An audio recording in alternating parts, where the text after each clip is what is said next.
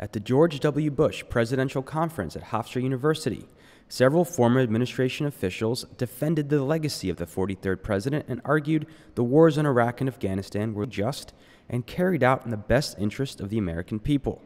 However, there were a few dissenting voices. Among them was author and journalist Amy Goodman, host of Democracy Now! 9/11 was clearly a defining moment, a horrific moment when close to 3,000 people were incinerated in an instant. The question, though, was, what did Iraq have to do with 9/11? If you ask yourself, as the last speaker suggested, what would you have done on September 12th? Why would you attack a country that had nothing to do with this horrific attack on the United States? Just today, a report has come out from the Nobel Prize-winning International Physicians for the Prevention of Nuclear War. They've done some calculations. They released a report saying this investigation comes to the conclusion that the war has directly or indirectly killed around 1 million people in Iraq, 220,000 in Afghanistan, 80,000 in Pakistan, a total of around 1.3 million. Not included in this figure are further war zones such as Yemen. The figure is approximately 10 times greater than that of which the public, experts, and decision makers are aware of and propagated by the media and major NGOs. And this is only a conservative estimate, they write.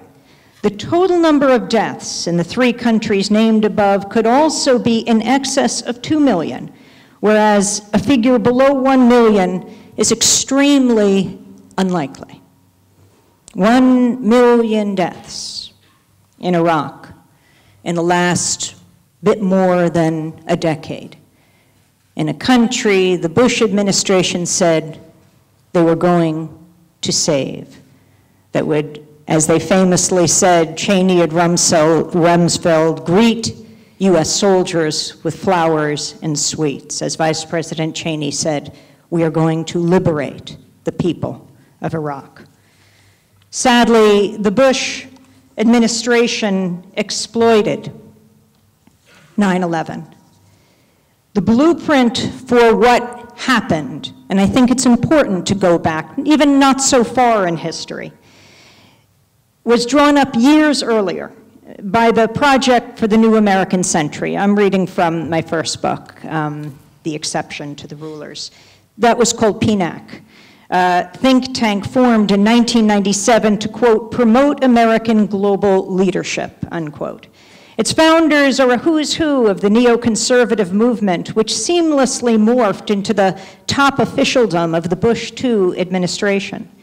Secretary of Defense Donald Rumsfeld, Vice President Dick Cheney, Cheney's Chief of Staff L. Scooter Libby, Deputy Secretary of Defense Paul Wolfowitz, Defense Policy Board member Richard Pearl, National Security Council staff member Elliot Abrams, among others.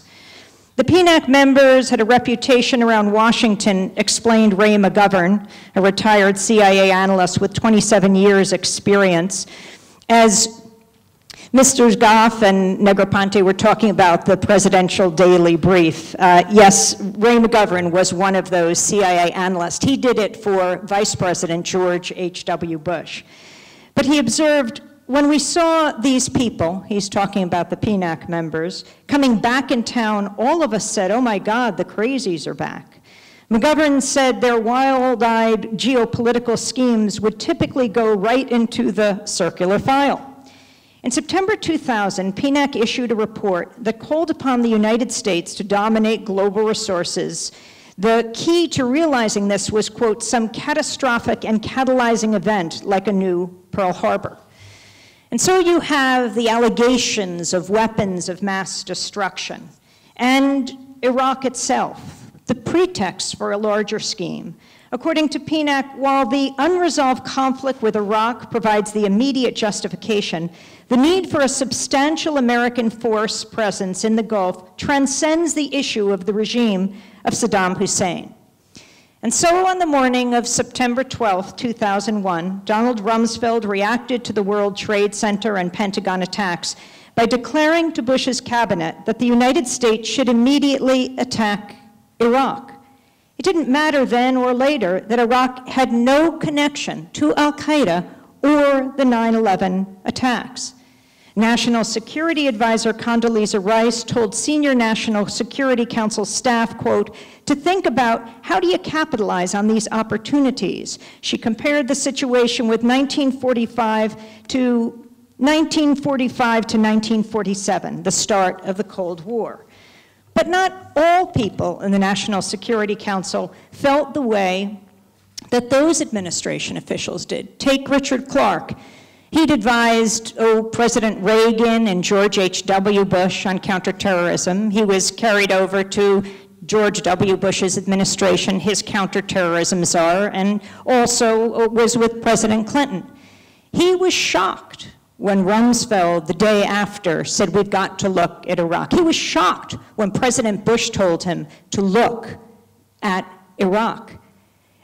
One of the things he told CBS's 60 Minutes, I think when talking about President Bush, I think he's done a terrible job on the war against terrorism. Because he said months before the 9/11 attacks, he had warned the administration, we've got to look at al-Qaeda. But to be told the day after the 9/11 attacks, you must look at Iraq? And think about it today. 1 million Iraqis dead. But the Bush administration didn't do it alone. They had a compliant press to amplify their allegations, the falsehoods. And that's also has to be looked at. During the years of the Bush administration, where was the press? The White House propaganda blitz was launched on September 7, 2002 at a Camp David press conference. British Prime Minister Tony Blair stood side by side with President George W. Bush. Together they declared that evidence from a report published by the UN International Atomic Energy Agency showed that Iraq was 6 months away from building nuclear weapons. President Bush said, I don't know what more evidence we need. Actually, any evidence would have helped. There was no such IAEA report, but at the time, few mainstream American journalists questioned the leader's outright lies. Instead, the following day, so-called evidence popped up in the Sunday New York Times under the twin byline of Michael Gordon and Judith Miller. They wrote, more than a decade after Saddam Hussein agreed to give up weapons of mass destruction, Iraq has stepped up its quest for nuclear weapons and has embarked on a worldwide hunt for materials to make an atomic bomb. This, according to Bush administration officials, they wrote. In a revealing example of how the story amplified administration spin, the authors included the phrase, soon to be repeated by President Bush and all his top officials, the first sign of a smoking gun, administration officials argue, may be a mushroom cloud.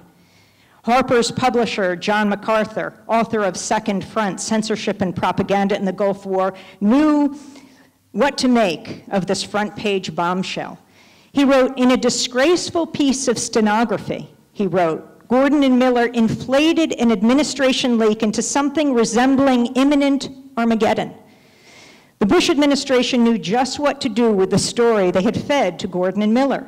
The day the Times story ran, Vice President Dick Cheney made the rounds of the Sunday talk shows to advance the administration's bogus claims. On NBC's Meet the Press, Cheney declared that Iraq had purchased aluminum tubes to make enriched uranium.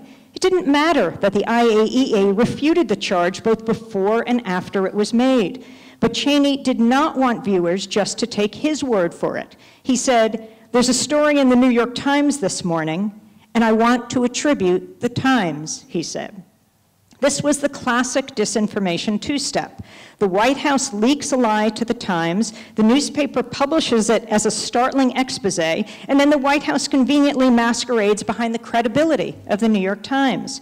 What mattered, wrote MacArthur, was the unencumbered rollout for a commercial for war. What matters now is that we had a media in this country that acted as a conveyor belt for the lies. And why does that matter? Is it just an academic exercise? Because the lies took and are taking lives. And that's what we have to look at. But not all in the press were complicit. There were many on the front lines who were trying their hardest to get out the truth on the ground in Iraq, which takes us to the moment the day before the US Marines pulled down the statue of Saddam Hussein in Firdos Square. It was April 8th, 2003. You had a young reporter who had just joined Al Jazeera in their Baghdad offices. He went on the roof to set the camera, and he was killed when the US helicopter strafed the building. Across the street, Abu Dhabi TV, the hosts were shouting on the air, "Help us," as they were being strafed. Within a few hours, the Palestine Hotel became a target for the US military. Now, all knew at that time that the Palestine Hotel in Baghdad was where well over 100 unembedded journalists were staying, and they were working hard. When the Abrams tank set their sights on the hotel and opened fire, they killed 2 reporters. Taras Protsiuk of Reuters was on his balcony filming what was happening. It was about to be the fall of Baghdad. He was with Reuters. And then there was Jose Coso on another balcony, also filming for Telecinco in Spain. Both of them were immediately killed, and many others were wounded on that day. That was April 8th, 2003. Then you come to the summer. This is the summer of 2003. Mazandana, another Reuters videographer, one of their finest, was outside what would later become world famous, Abu Ghraib, but not yet. He was there with a sound man covering what was happening. They talked to US soldiers, but within minutes, he filmed his own death as the US soldiers attacked him. The soundman said, "We'd just been speaking with the soldiers." Later, a Pentagon spokesperson would say they accidentally, quote, engaged a cameraman. Take this forward to the beginning, January of 2004. Remember Eason Jordan? He was the head of CNN. Well, he was inadvertently caught on a microphone at the World Economic Forum saying the US military had targeted a dozen journalists who'd been killed in Iraq. There was a great firestorm, and ultimately he resigned after 23 years at CNN, not wanting CNN to become a target. Journalists targeted in Iraq. And those are the journalists. Now I want to talk about the whistleblowers, the very brave people who stepped forward, for example, soldiers who were horrified by what they saw. While the New York Times very much paved the way for war, they also published a few very good op-ed pieces, like Jamil Jaffer and Larry Seam's piece, honoring those who said no. They began in January 2004. Specialist Joseph M. Darby, a 24-year-old Army reservist in Iraq, discovered a set of photographs showing other members of his company torturing prisoners at the Abu Ghraib prison. The discovery anguished him, and he struggled over how to respond. He recalled later, "I had the choice between what I knew was morally right and my loyalty to other soldiers. I couldn't have it both ways," he said. So he copied the photographs onto a CD, sealed it in an envelope, and delivered the envelope and an anonymous letter to the Army's Criminal Investigation Command. 3 months later, 7 years ago today, they wrote, the photographs were published. Specialist Darby soon found himself the target of death threats, but he had no regrets. Testifying at a pretrial hearing for a fellow soldier, he said that the abuse, quote, violated everything I personally believed in and all I'd been taught about the rules of war. Yes, there are many brave people, people on the ground, soldiers, journalists, who did speak out. Cy Hirsch, who published those photos in the New Yorker, said, and they were horrific, said, "You actually haven't seen the worst of them yet." So now let's talk about what Mr. Goff and Mr. Negroponte didn't talk about, the word torture. There is no doubt torture played a major role in the push for invading Iraq. And while the Senate report and other critics say torture produced false information that could have been one of the program's goals, in 2009, McClatchy reported the Bush administration applied relentless pressure on interrogators to use harsh methods on detainees, in part to find evidence of cooperation between al-Qaeda and Saddam Hussein's regime. A former senior U.S. intelligence official said, quote, "There was constant pressure on the intelligence agencies and the interrogators to do whatever it took to get that information out of the detainees, especially the few high-value ones we had. And when people kept coming up empty, they were told by Cheney's and Rumsfeld's people to push harder," this person said. The Iraq torture connection gets only bare mention in the Senate intelligence report, the executive summary, which was released in December. But it's still significant. In a footnote, the report cites the case of Ibn Sheikh al-Libi. After U.S. forces sent him for torture in Egypt, Libi made up the false claim that Iraq provided training in chemical and biological weapons to al-Qaeda. Secretary of State Colin Powell then used Liby's statement in his famous February 5th, 2003 address to the UN Security Council, an address he would later call a stain on his career. That speech at the UN falsely alleging Iraq possessed weapons of mass destruction. The Senate report says, quote, "Libby later recanted the claim, claiming he'd been tortured, and only told them what he assessed that they wanted to hear." Torture. It is so important to talk about this today. What has gone on and who should be held accountable.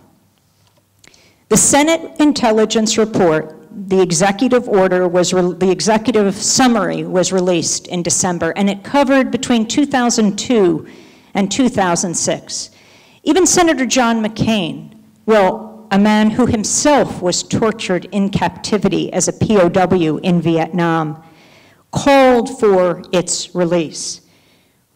Graphic new details of the post-9/11 U.S. torture program came to light in December when the Senate Intelligence Committee released that 500-page summary of its investigation into the CIA with key parts redacted.